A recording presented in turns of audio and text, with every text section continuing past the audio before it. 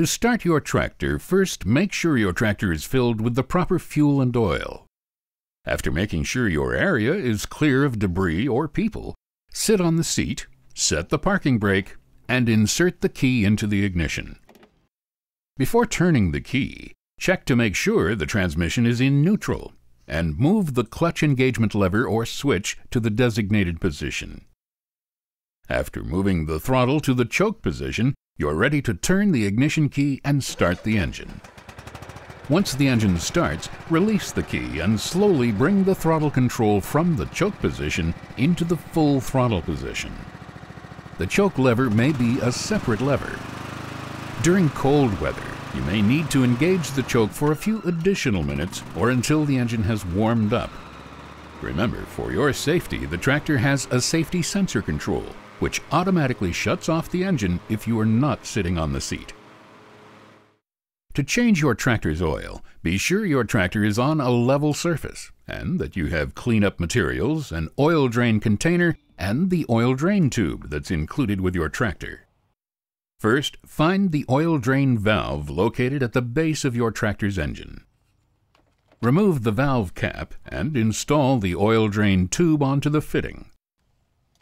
With the container ready to catch the oil, unlock the drain valve by pushing it in and turning. Pull it out to start the oil flow. When the oil has completely drained, close and recap the drain valve to its locked position. Remove the oil filter by turning it counterclockwise.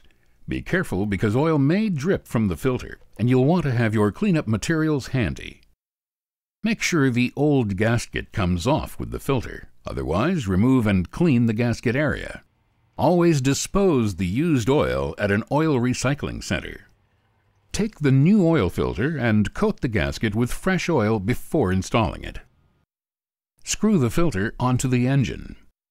Once the gasket makes contact with the engine, turn the filter 3/4 to 1 full turn more to properly secure it.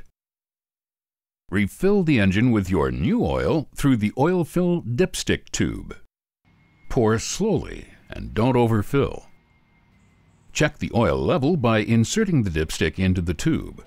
When the oil reaches the full line, replace the cap dipstick and securely tighten it. You should change the oil on your tractor after every 50 hours of use, or at least once a year. If the tractor is used more than 100 hours within 1 year, you should instead replace the oil filter with every season, or during every other oil change. To maintain your air filter, begin by detaching the filter cover and removing the filter. Clean the filter with a small, soft brush. You should replace your filter as soon as possible after cleaning it, since the act of cleaning a filter can sometimes damage it. As a general rule, if you're not able to see light through the filter, replace it.